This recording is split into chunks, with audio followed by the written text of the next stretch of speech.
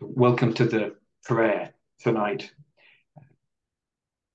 This evening, there is an invitation to pray for one person in need, a real person in the real world. And to do this with Jesus, in Jesus, through the person of Jesus.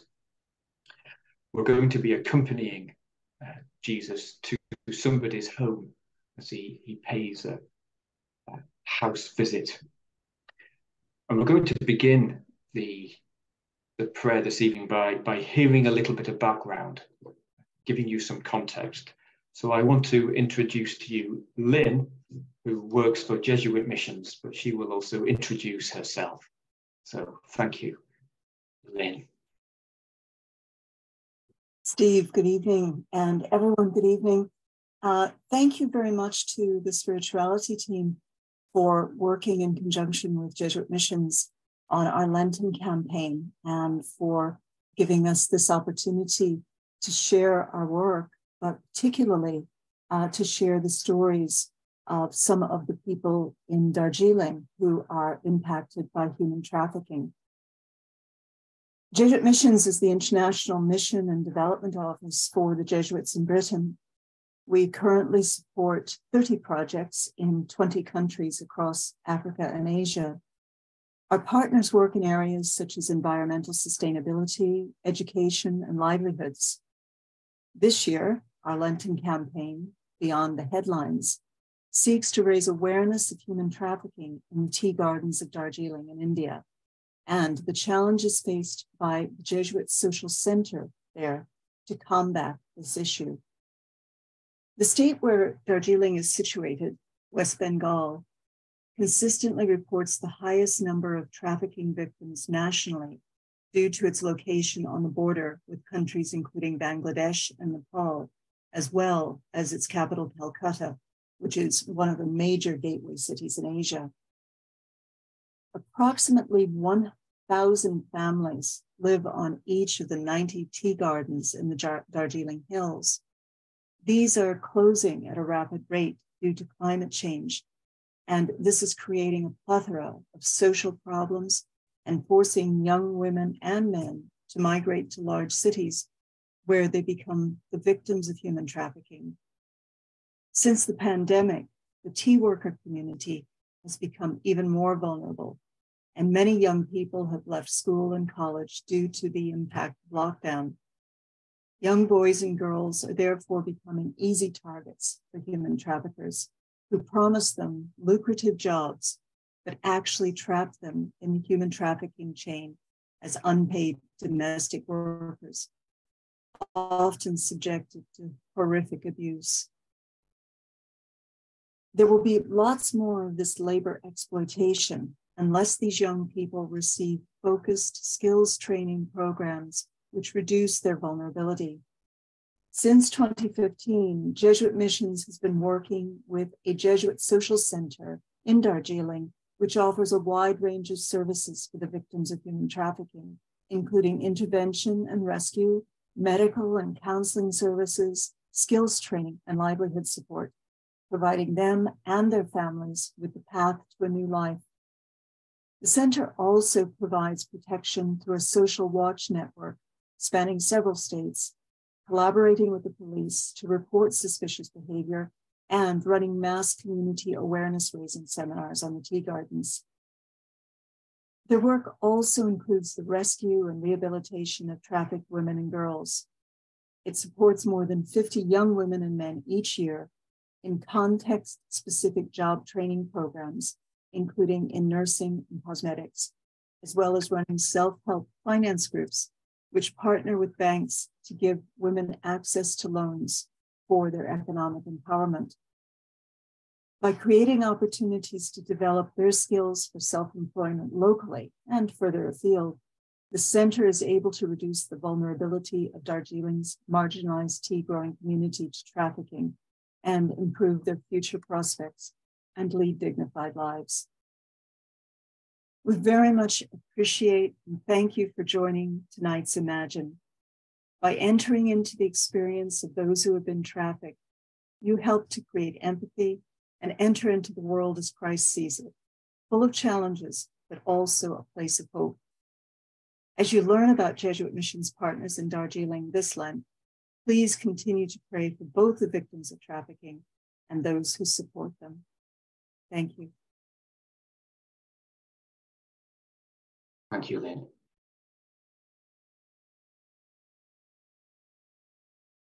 We're going to hear something of one person's story now. I'm going to share screen and show an image of this person.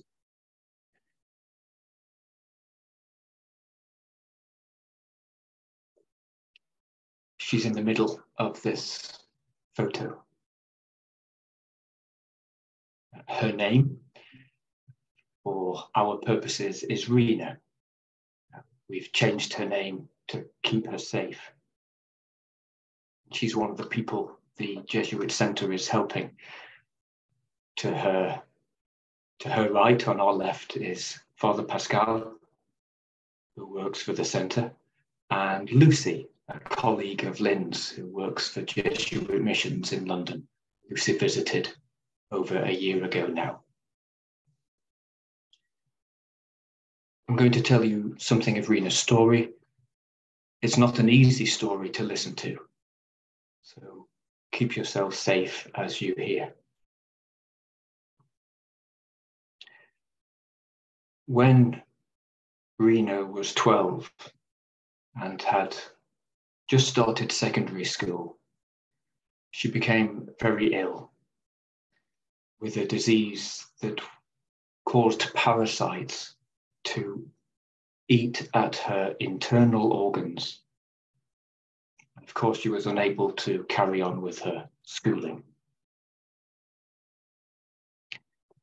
In January 2018, after several years of being unable to attend school, trafficking agents came to her village and they took her away, about 100 kilometers away, for domestic work. She was treated badly. And after a year there, she decided she needed to escape and try and return home. But the owner of the house obviously wasn't happy with this. And his reaction was to throw her from a second-story floor window. She broke her leg and badly injured her spinal cord. A neighbour saw this happening, took her to the local hospital, and also opened a complaint at the police station. However, the owner of the house who had done this was a wealthy man, and the case was dismissed. After a few weeks in hospital, her family members were contacted by that Jesuit social center. Contacted the Jesuit social center. They heard about the case and they intervened to bring her home. She's been looked after ever since that time. And she is now back living at home with her father and her sister. She's visited regularly. She's even decided to open a clothes and cosmetics business. Her life might begin again in the area of her tea garden and also the local markets. And the Jesuit Center has provided her with seed funding to start her small business, and it pays also for her continuing medical treatment. So her life really can begin again. You'll see to the right of the image a woman's picture on the corrugated wall. That's Rena's mother, who died a couple of years ago of COVID.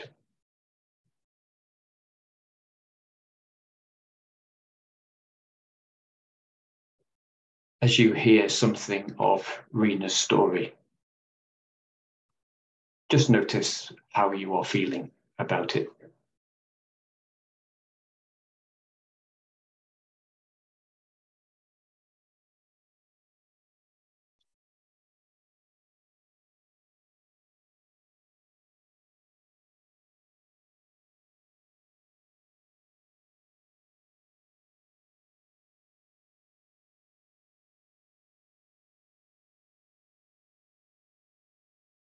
And what do you want for this young woman?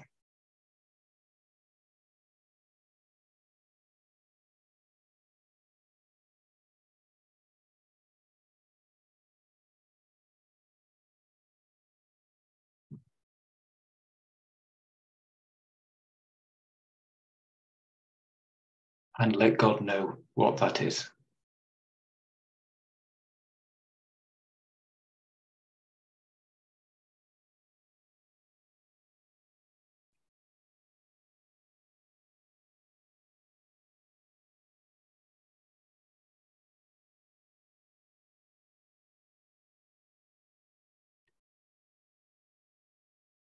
Where we're going next is to a passage of scripture. We're going to use this passage to help us to be with Jesus, with Rena.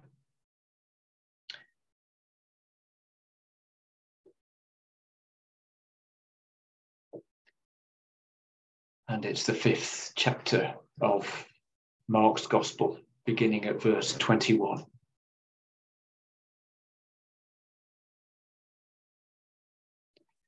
As you listen to this scripture, you may notice some parallels with Rena's story.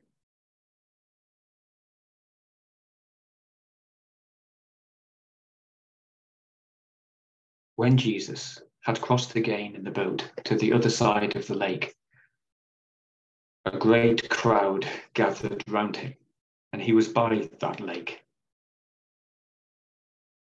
Then one of the leaders of the synagogue, named Jairus, came, and when he saw him, fell at his feet and begged him repeatedly, "My little daughter is at the point of death. Come and lay your hands on her, so that she may be made well and live." So Jesus went with him.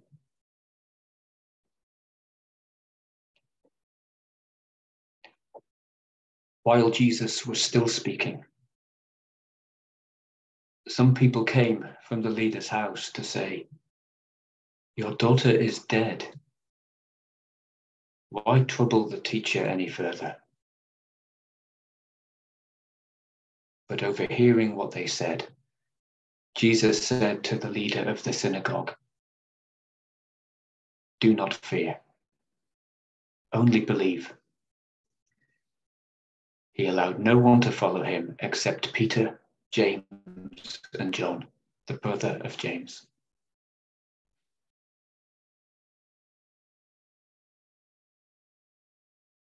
When they came to the house of the leader of the synagogue, he saw a commotion, people weeping and wailing loudly. When he had entered, he said to them, "Why do you make a commotion and weep? This child is not dead, but sleeping." And they laughed at him. Then he put them all outside and took the child's father and mother and those who were with him and went in where the child was. He took her by the hand and said to her, "Talitha cum," which means, "Little girl, get up." And immediately the girl got up and began to walk about. She was 12 years of age. At this, they were overcome with amazement. And he strictly ordered them that no one should know this, and told them to give her something to eat.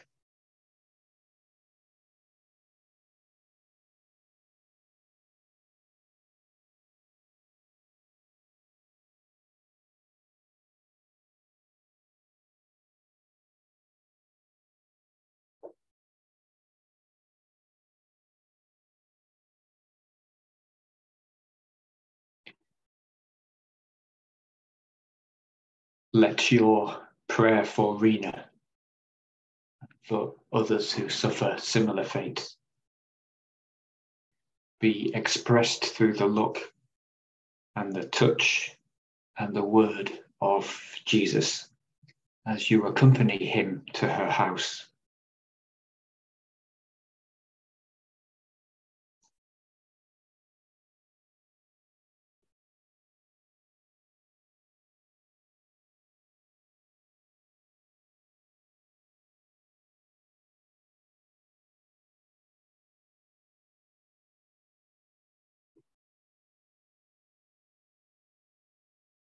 Rena was also 12 years old when she became ill. It affected her education, her health, of course, her prospects, her future. At that time, something was dying in her.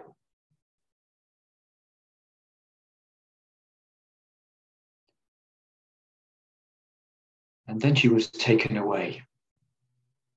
And the next few years were oppressive and they were cruel.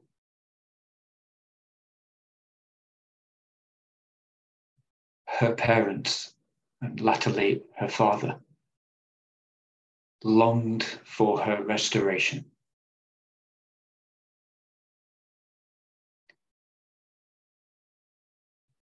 Kindness has taken her by the hand.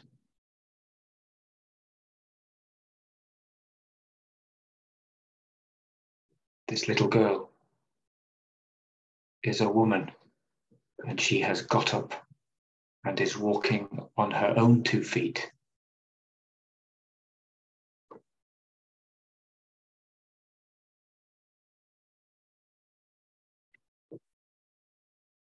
I invite you to imagine the scene of her simple corrugated house before you, set amidst other houses like it. See something of that image come to your mind's eye.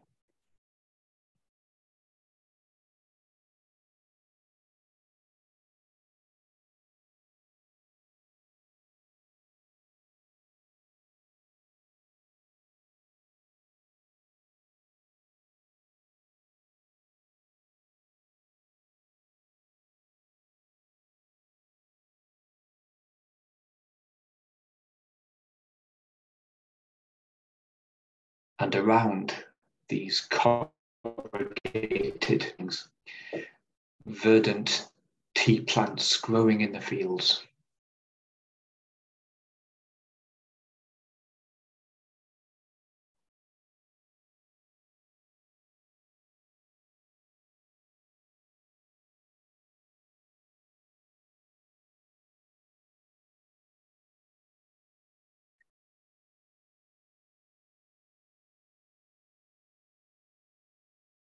As well as some beauty. There are signs of drought affecting the crop.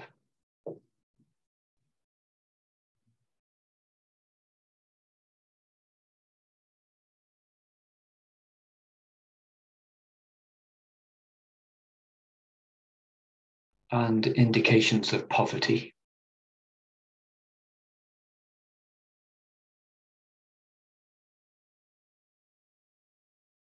You notice that there is litter in places polluting the environment.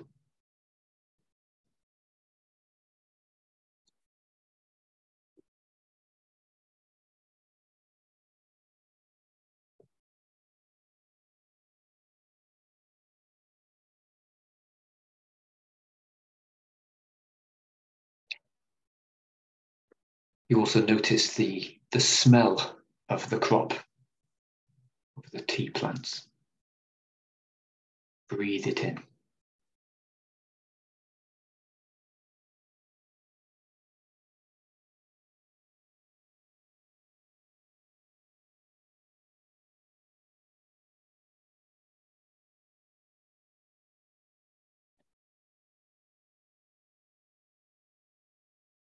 Are there other smells that you notice?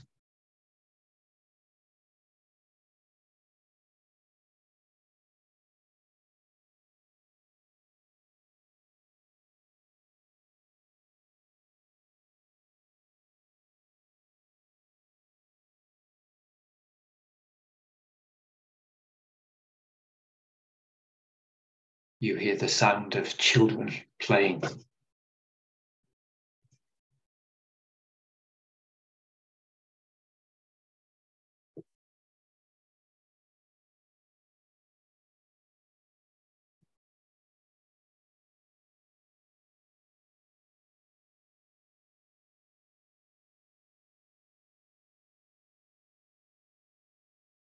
It's a hot place and it's humid. 30 degrees. You feel the air.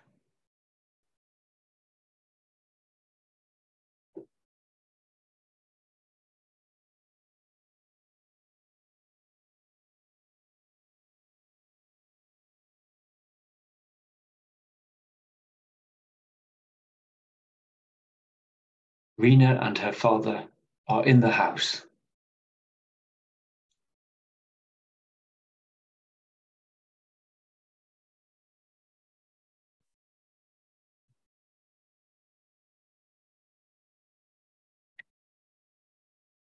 They are awaiting a visit.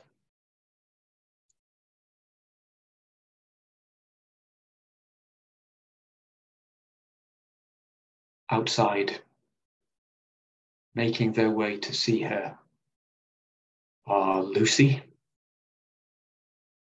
Father Pascal,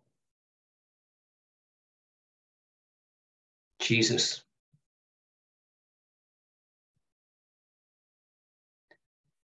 and you.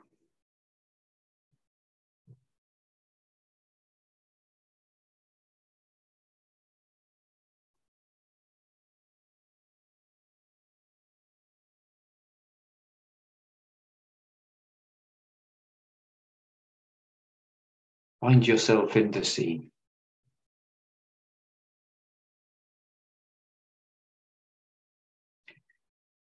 You might be one of the characters mentioned or a companion to them. Or on this occasion, you might be a fly on the wall, watching what takes place.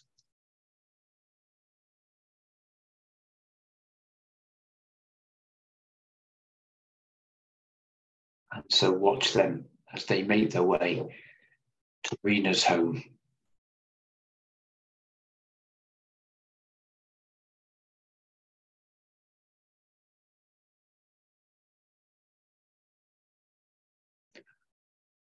What are they doing as they walk?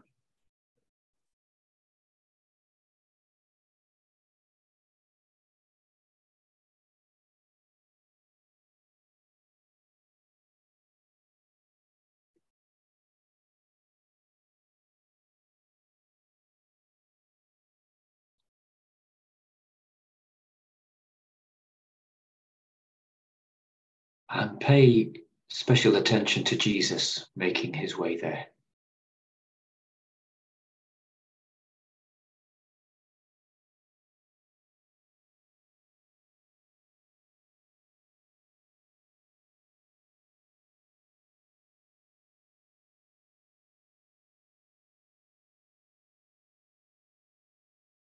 Jesus knows the 12-year-old girl that she was, and he recalls her becoming ill with this disease.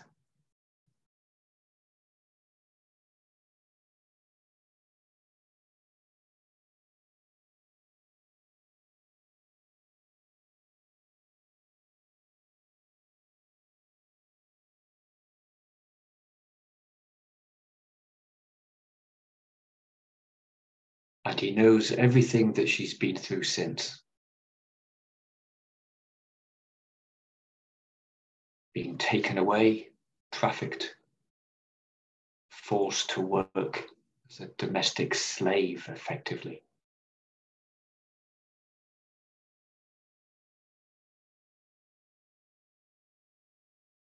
Becoming a victim of violence. And watch Jesus as he remembers.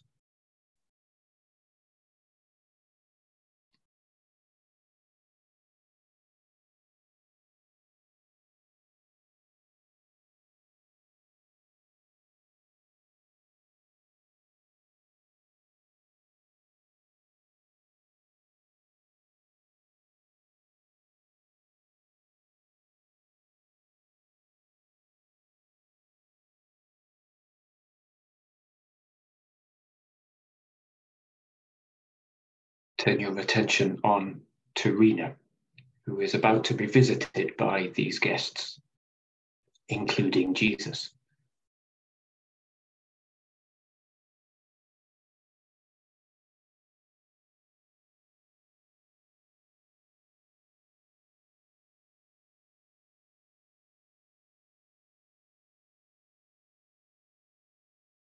And you watch her as she also recalls her story.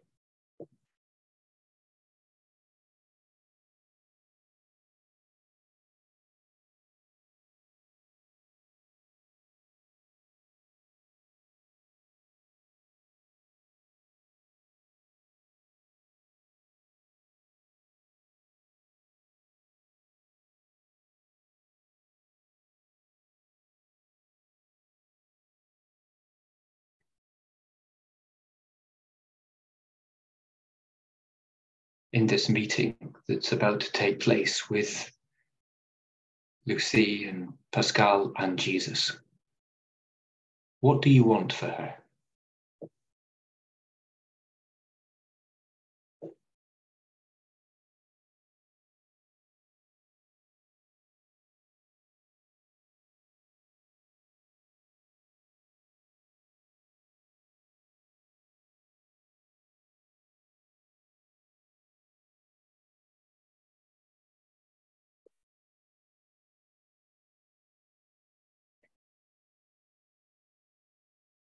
And in some way, tell Jesus what you want from him.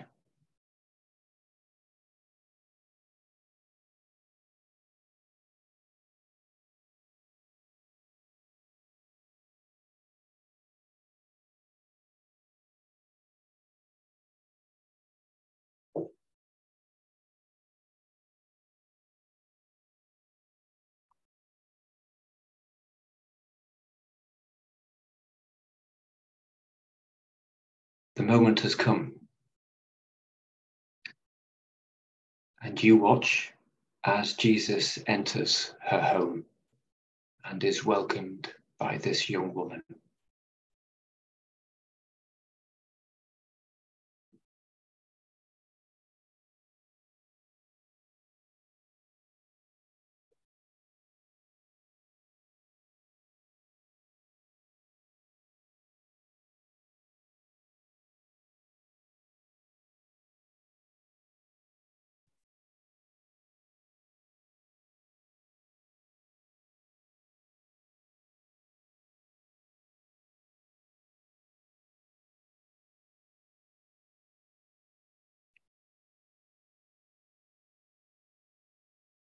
How does he look at her?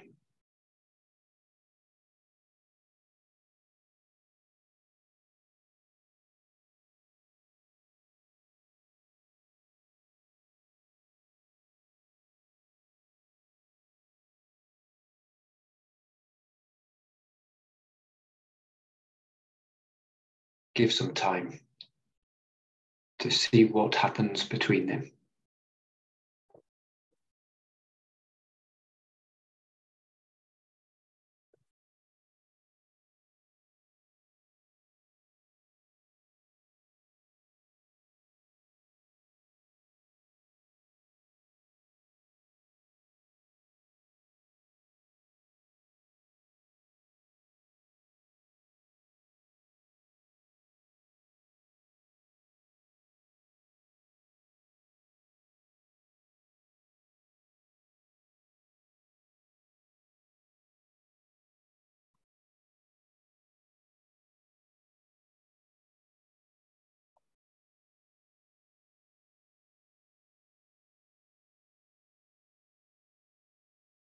You continue to watch as Jesus blesses her family.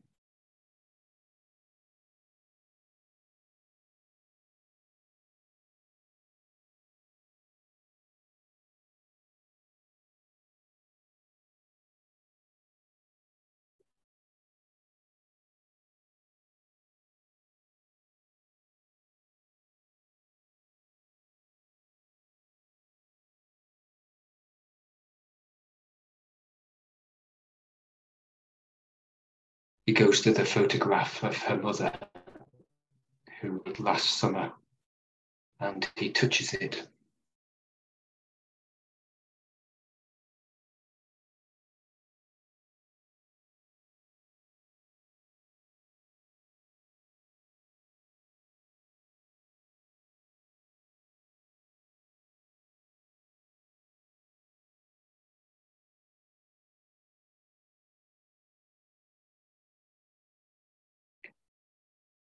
He blesses her home.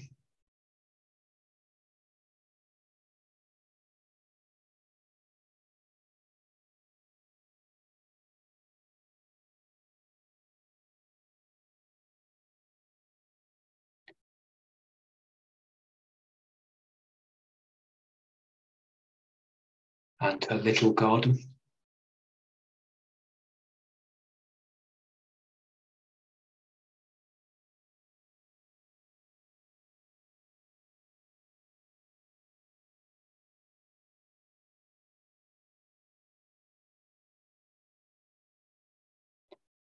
He blesses her business.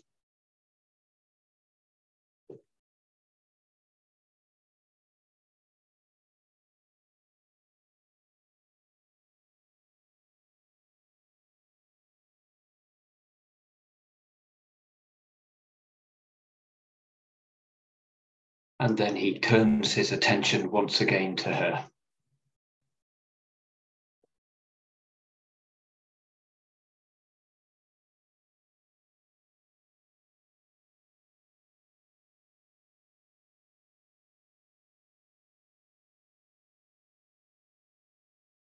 How does he want to bless Rena?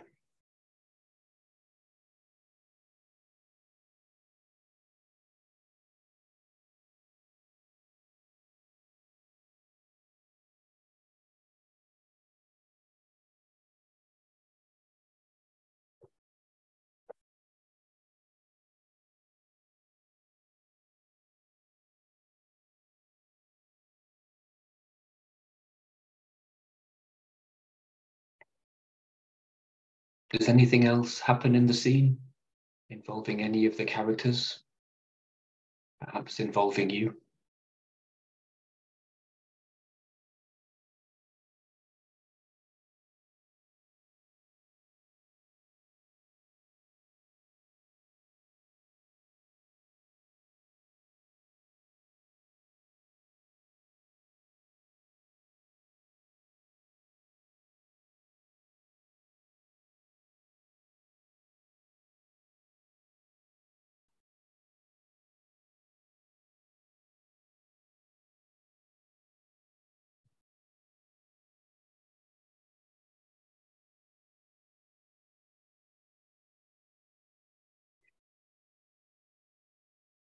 And then all present remember some of the words from the gospel we heard.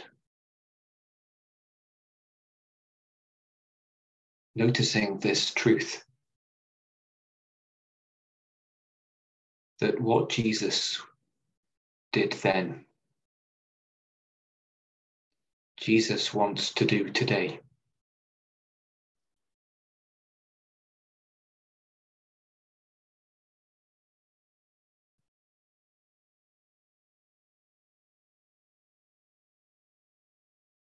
My little daughter is at the point of death.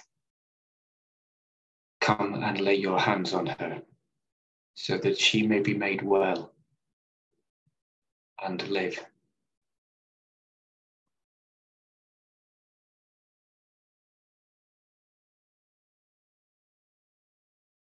Some people came from his house to say, "Your daughter is dead. Why trouble the teacher any further?"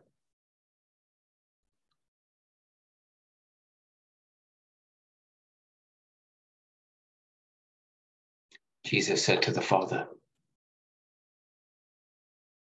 "Do not fear, only believe."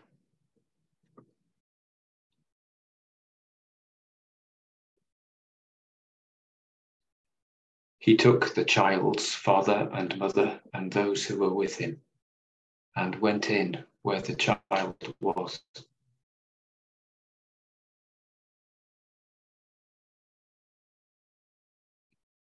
He took her by the hand and said to her, Talitha cum, which means, little girl, get up.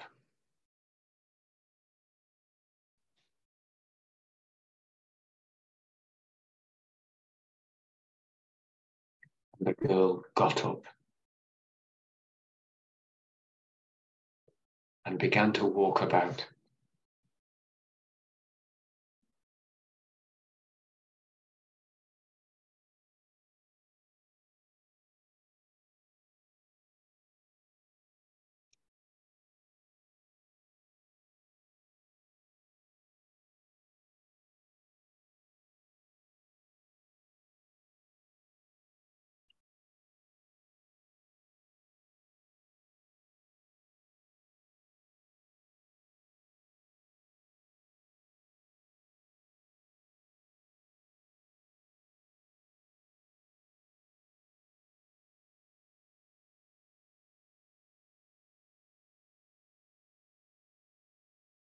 Glory be to the Father, and to the Son, and to the Holy Spirit, as it was in the beginning, is now, and ever shall be, world without end. Amen.